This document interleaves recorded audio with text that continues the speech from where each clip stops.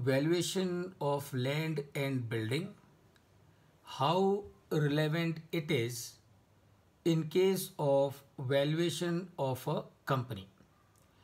So this relevance can come from two angles.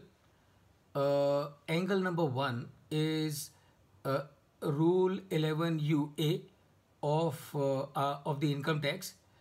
Remember, in case of Rule 11UA, the valuation is based on the NAV, and NAV would mean net asset value. Now, really speaking, though we call it as NAV, net asset value, but really speaking, it is not NAV, it is adjusted NAV. And that's where there is a relevance of the valuation of land and building. And why there is a relevance in case of valuation of a company, more so for the income tax purposes. That is because income tax does not recognize the value of the land and building as given in the books.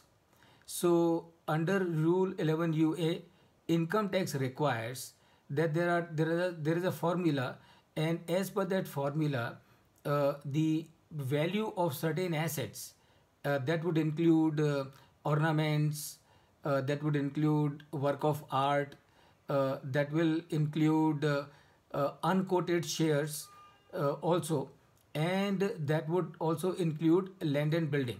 So for the when you are doing valuation of a company, especially when you're doing the valuation of shares of an unquoted company, the valuation of land and building will need to be done separately. And how will that be done? So that will be done based on the value which is there for the purpose of stamp duty, and that value will need to be taken. So this is the relevance of land and value valuation in case of you're doing valuation of a company. But please remember, that is only with regard to the valuation for the income tax. When you are doing the valuation using the discounted cash flow, in case of valuation of a company using the discounted cash flow, there is no relevance of valuation of land and building, for the simple reason, in the discounted cash flow, value of the assets is not the basis for valuation. In case of discounted cash flow, the basis for valuation is the future revenue generating capacity or the cash flow generating capacity of the company.